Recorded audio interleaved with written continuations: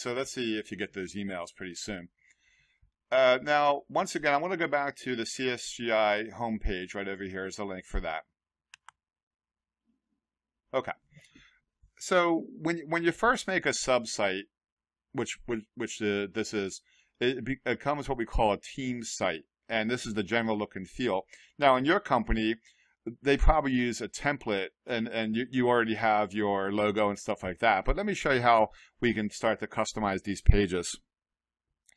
Now, the SharePoint site itself can have, you know, numerous pages, as many as you want it to, and numerous libraries and folders. And so your site is really not limited at all.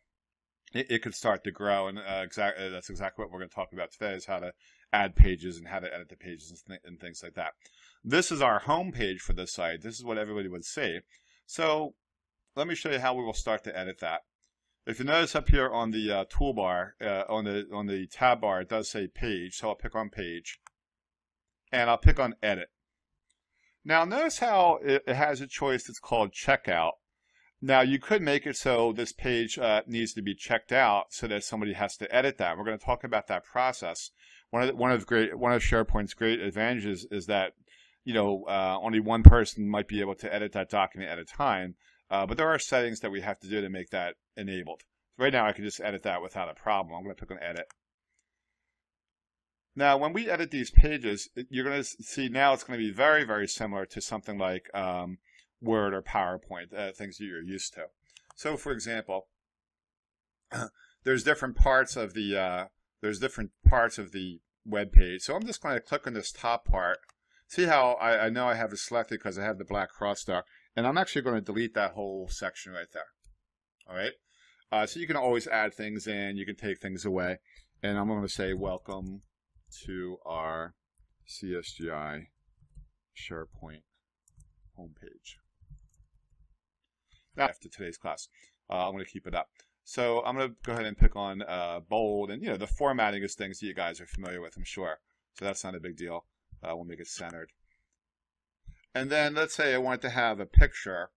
So again, notice how the tabs changed up there. Just like in Word or PowerPoint or Excel, the tabs will change depending on where you are on the document. So I'll pick on Insert right there. And then notice how I could do like a table that you might have in Word, or pictures or videos or audios. Later on in the class, we'll do app part and web part. But I'll pick on a regular picture from my computer. I'm showing you this, guys, to show you that when you really get into these pages, you're going to see a lot of familiar features, especially if you have Windows 8 and Microsoft Office 2013. SharePoint 2013 will be very similar to those, as we say. Now, I got a copy of your guys' logo, and I'll pick on that, and I'll pick on Open right there.